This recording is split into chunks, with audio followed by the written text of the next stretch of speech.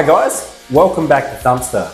Today we've got a little bit of a comparison video between one of the all-time favourites, the CRF50, and our very own Thumpstar TSB70. These two bikes are quite similar in many ways, and we thought we'd take you through a few of the parts and the parts that are compatible to show the riders which bits they might be able to use on their CRF or vice versa.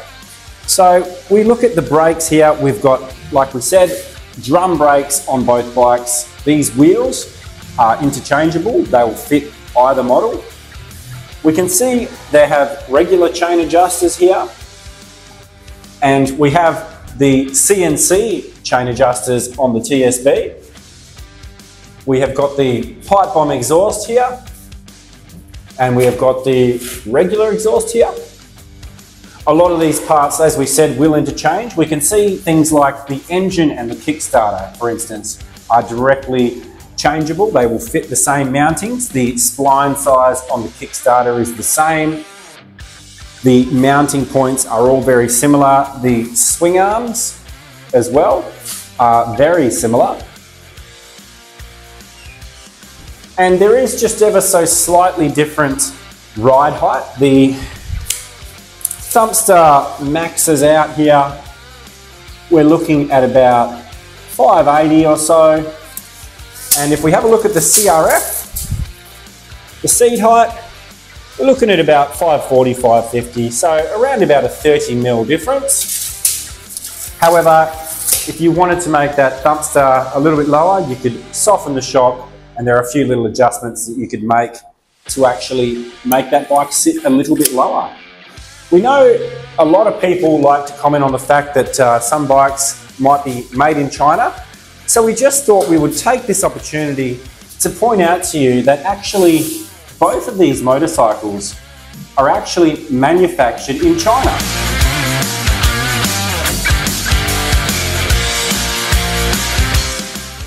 Slight differences on the front end, with the Thumpstar having conventional shock absorbers, as we see here, and the CRF featuring the upside down style front forks. The Thumpstar features the Thumpstar number plate with our trademark box, as we've shown before. Quite handy for your keys and your wallet when you're out in the trails, and also the GoPro mount there on the top. Thumpstar featuring nice waterproof upgraded wiring. We've got the throttle governing screw here, and both of these bikes feature a 4-speed semi-automatic gearbox, meaning there is no clutch on the handlebars. You simply twist the throttle, change gears with the lever, and away you go. These bikes are pretty much impossible to stall. They will just fall down to idle RPM in any gear. The CRF50 features a smaller style air filter there on the carburetor. And over on the Thumpstar TSB70 here, we can see we've got the slightly larger dual stage oiled air filter inside the airbox, which is very nice. And as we look behind there, we can see the air filter is caged. That'll help it keep its integrity. So slightly different airboxes. The Thumpstar features slightly larger foot pegs. CRF has got slightly smaller foot pegs.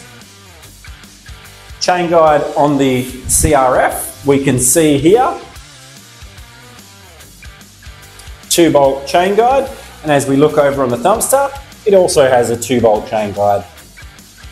Once again there we can see those very nice CNC chain adjusters as well in red. So on the CRF here, there is not a bash plate. On the Thumpstar, you have got the nice steel bash plate. Ground clearance on the Honda here, we're looking bottom of the motorcycle here, about 160 to 170mm. If we take a look at the Thumpstar, about 150mm. So fairly similar once again. We can see here we have got the chain guard cover, and on the Honda, very similar plastic chain guard cover. These bikes have very similar engines, the Honda featuring a 50cc 4-stroke and our TSB70 featuring a 70cc 4-stroke motor. These motors are both very reliable, very easy to service, very easy to look after, and will give you many, many years of happy service life. Brake lever on the Honda here, and the brake lever on the Thumpstar. Very similar units. Exhausts on the Honda, we have got shrouding all the way down to the bottom. And on the Thumpstar, we have just got the shrouding over the main part of the exhaust where your leg's going to rest. We can see the adjustment for the semi-automatic clutch is right there on the side casing, exactly the same on the Honda. So just a quick demonstration on how easy these actually are to start for your youngsters. I'm just going to start this with my hand. That's simple. A comparison for the Honda, just as simple.